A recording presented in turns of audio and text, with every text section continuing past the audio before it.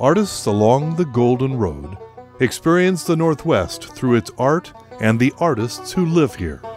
Northwest artists are passionate about art, and Golden Road Arts extends their passion through education. We're on an arts mission, introducing children to art.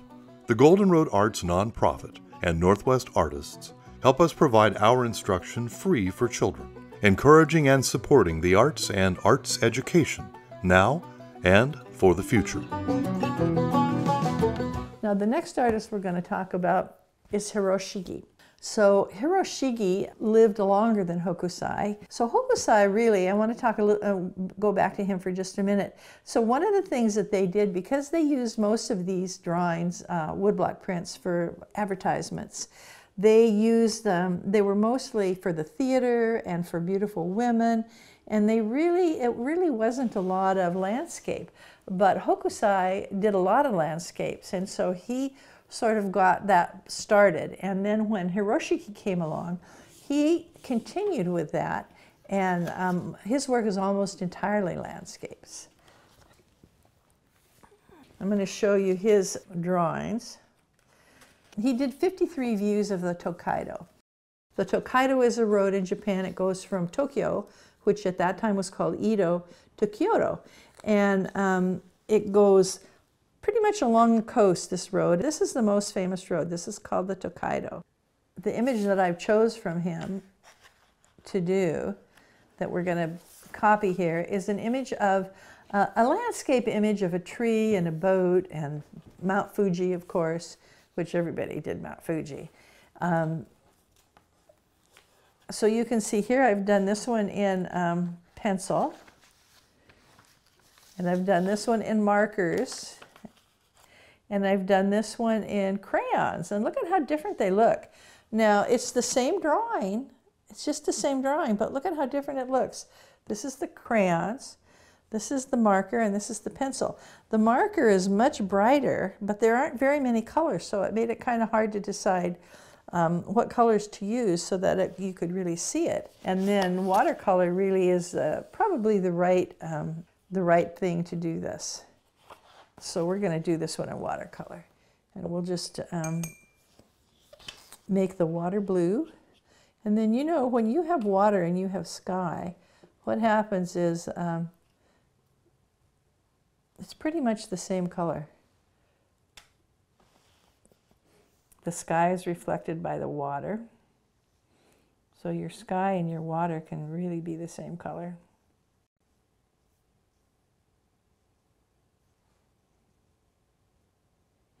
So you notice when I'm painting that I'm just using the point of the brush, and I'm laying it down and picking it up, and I'm not scrubbing it around. I'm being very careful, just using the point.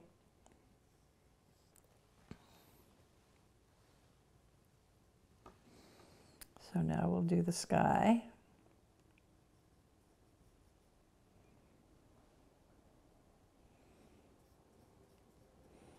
So when you go outside and you look at the sky and you're by water, can you see if the sky and the water are the same color? Sometimes. You know, we live here in the Pacific Northwest in Oregon, and our water is often pretty gray. And it reflects our sky, which is also pretty gray. So we don't want to paint Mount Fuji. We don't want it to be blue. We're going to find another color for it. Okay, so there we are. Pretty much got everything here. And at first I thought these little things at the top were birds, but I don't think they're birds. I think they're, I don't know what they are. Maybe they're leaves. These little white things at the top. Okay, there we go. Now we're going to have green for our tree.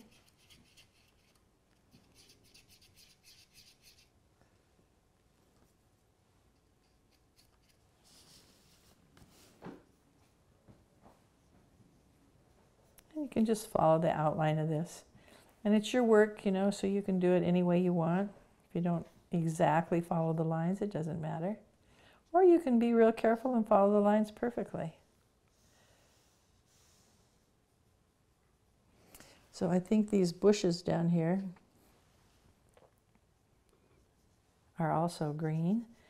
So we're going to have green bushes. And then our, we're probably going to have a little brown for our tree trunk. Maybe our land will be brown. Okay, so we're painting our land kind of brown here, maybe with a little green mixed in. We've got different bushes here. Maybe we'll do our mountain next. Sometimes if you do things that are too close together, it just bleeds together, so we'll do Mount Fuji purple. So instead of a red Fuji, we'll have a purple Fuji.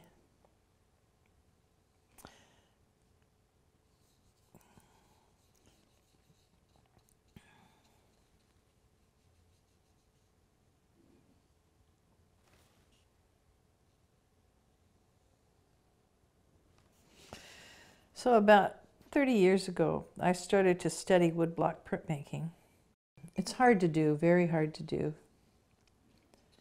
And I probably will never ever show it as an artist, but I sure like doing it. It's very fun. And we're going to find an image on the internet where they're actually printing it, so we can show you what it looks like when you're printing it.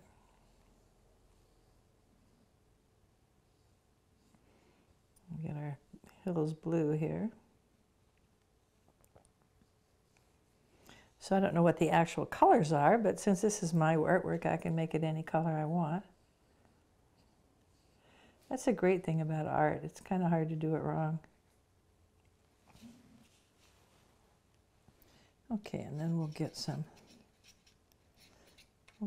tan color here for our oh, it's kind of green. We'll get some color here for our sand and our flowers in the foreground. So you want to wait a little bit before you put two colors together so they don't bleed one into the other.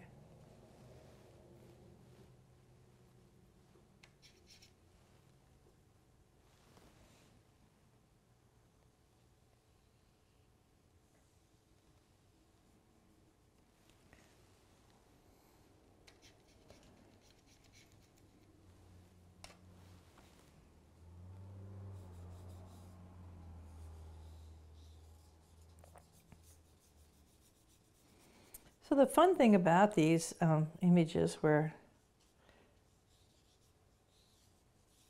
you're just filling in the colors is you can make it any color you want.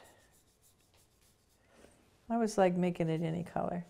You know, when I was really young, they had, I'm sure you've maybe seen these, or they have paint by number sets where you get the picture and there's all these little squares and they have little numbers in them, and you're supposed to paint the number a certain color, and I always put the wrong color in the wrong number. I don't know. I just kind of wanted to do it my own way. So it never really looked like what it was supposed to look like because, of course, I did the colors wrong. But I liked it, so that's all that mattered. I guess that's what makes us artists. We get to do things our own way. Okay, so now we have made this really interesting landscape here. And when you do something and you copy work of somebody who's famous, when you sign the work, if I was going to sign this work and show it in a gallery, I would say, after Hiroshige. That would mean that I copied his work. It would be maybe not exactly like his work, but it would mean that I used that work to copy to start with. And it's just something that you do so that you don't want to be stealing somebody else's work. You just want to be borrowing it. Now, one of the things that I want to show you is, this is a book that Hiroshige did. This is what's called a accordion book. And so what that means is that all the pages are hooked together. It's just a long book, and all the pages are hooked together. And this whole book is about fish. Look at these fish. Isn't this amazing? So each one of these is a separate page, and it's fish. So these are images of Hiroshige. And I don't know if this book was originally published like this, but it probably was. So you can imagine that if he did this book and sold it in Japan, how excited people would be to have this whole book, A Beautiful Fish by Hiroshige. And the other thing that you see a lot in Japan that we don't see in our artwork is they would write a poem. And I don't know what this poem says because I can't read Japanese, but it probably says something lovely about the fish and the stream and maybe dinner. I don't know, but it's probably a nice poem. So a lot of these pieces from Japan have poems in them. But I just wanted to show you this because I thought it was so interesting that the book is all hooked together.